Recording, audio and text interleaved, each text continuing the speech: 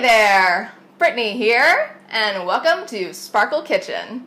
Today I'm going to show you how to make the first step in making kombucha. And that first step requires a SCOBY. So I'm going to show you how to make a SCOBY. And if you're wondering what a SCOBY is, well, a SCOBY is actually a living organism. It's this jellyfish glob-like thing that looks kind of nasty, to be honest, but it does miraculous work. It's really cool. It's made up of bacteria and yeast, and it's the way you get really amazing probiotics into it ferments, and that's how you get the healthy gut bacteria that you need, and that's how it makes that fizziness and makes it very similar to soda. So I love drinking kombucha over, as a soda alternative. So wonderful. All right, so let's make the SCOBY. What do you need? Well, you need a glass jar, and you want to make sure this glass jar has been thoroughly cleaned and thoroughly dried. I just use some warm soapy water. I like Dr. Bronner's, it works really well. And then make sure it's dried absolutely completely. And then you need a little piece of cheesecloth, a rubber band, and also some kombucha that's already brewed, some store-bought kombucha. I really like this GT's brand. It's fantastic, it's organic, and I just really trust this company. But you can use any. Honestly, they all work pretty well. You just want to make sure it's a plain flavored, because if you get a flavored type of kombucha, then your SCOBY is going to be flavored. So let's say you went out and bought mango kombucha because it's amazing. Well, you pour that in there, and then your SCOBY is going to taste like mango, but what if you don't always want mango kombucha?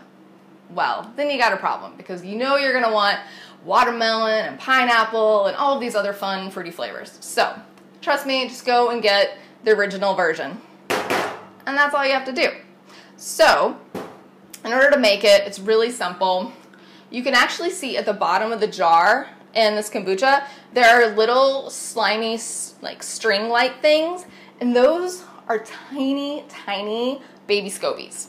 And you're gonna make a big mama SCOBY. So all you do, I'm going to open this for the first time and hope it doesn't fizz over. Woo, fizzy. Okay. And then, so it's going to float up at the top. Sometimes I like to shake it around a little bit to get the SCOBYs moving. And you want to pour it into the jar. And it usually takes about half. And you just want to make sure that the baby SCOBYs are getting into this jar. Let's see. I think I see them. I think they're there. We're gonna add a little bit more. Oh, I see some more. Okay.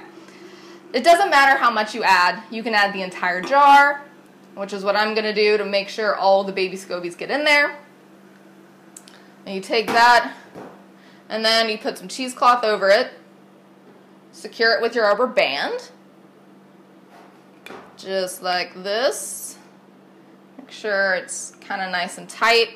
And it doesn't have to be cheesecloth. It can actually be an old t-shirt, an old piece of cotton that you have, or even a paper towel. You just want to make sure it's breathable, because this is actually going to be living, and you want to make sure that the air is circulating so it's getting oxygen and it's feeding it.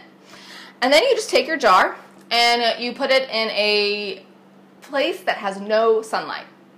Absolutely no sunlight. The SCOBY likes it dark.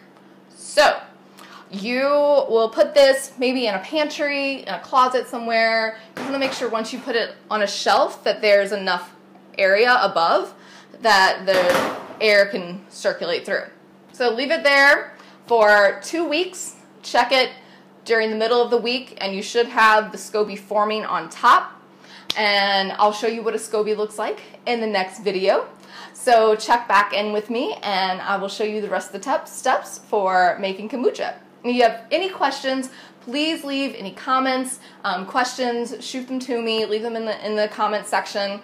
And if you like this video, please remember to subscribe. All right, I'll see you next time. Enjoy!